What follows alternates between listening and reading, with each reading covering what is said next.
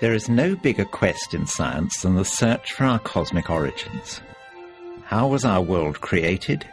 What is special about it? What does the future hold? Let's begin the search by looking out into the cosmos around us. The Moon and the Earth are held together by gravity.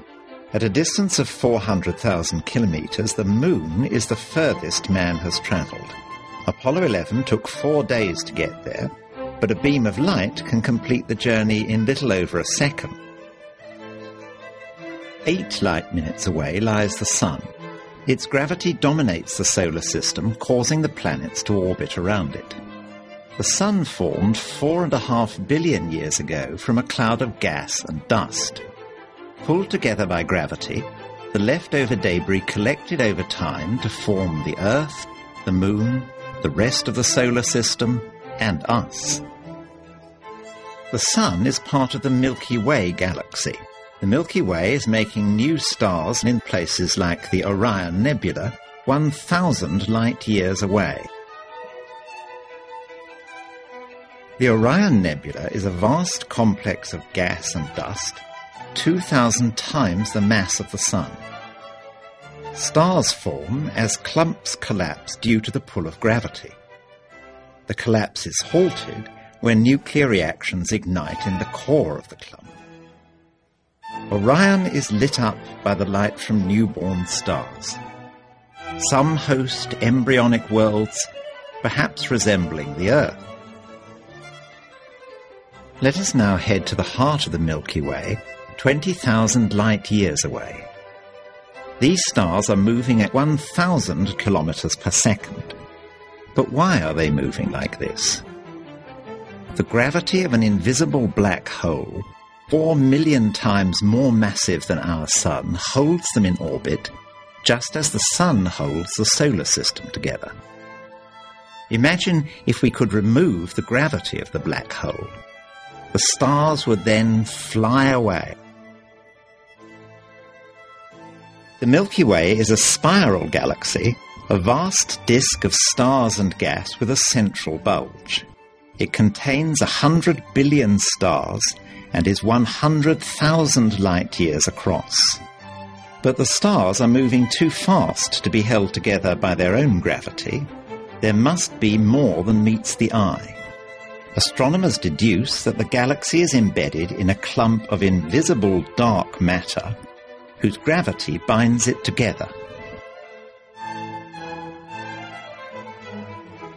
Telescopes like the Hubble have surveyed large tracts of our universe, revealing that the Milky Way is just one of many billions of galaxies. Flying further from the Milky Way is like travelling back in time. We see galaxies whose light has taken billions of years to reach us. The galaxies change in appearance and colour.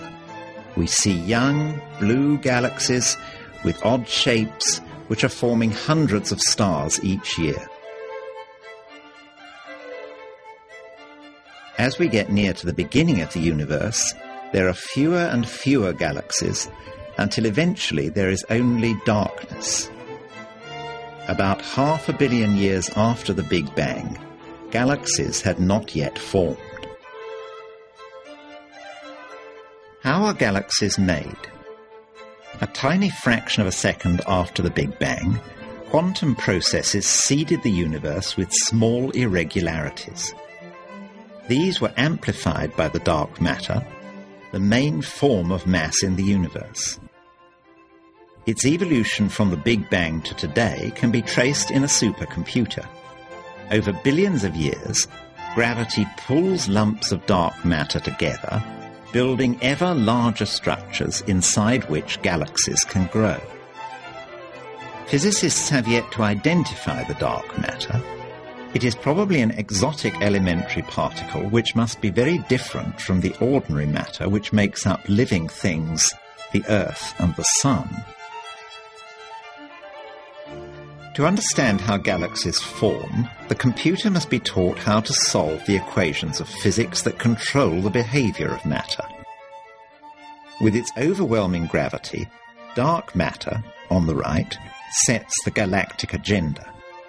Ordinary matter, shown on the left, cools inside clumps of dark matter and turns into stars. As the stars age, they eventually run out of nuclear fuel and stop shining. Massive stars explode spectacularly as supernovae, scattering newly fused chemical elements that find their way into new generations of stars.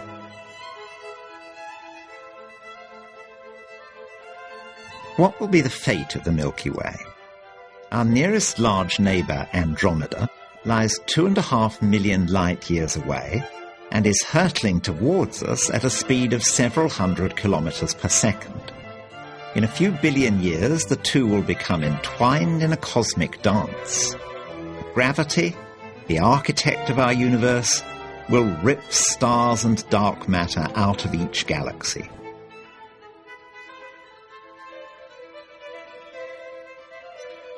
As the Milky Way and Andromeda fuse, a new galaxy will emerge.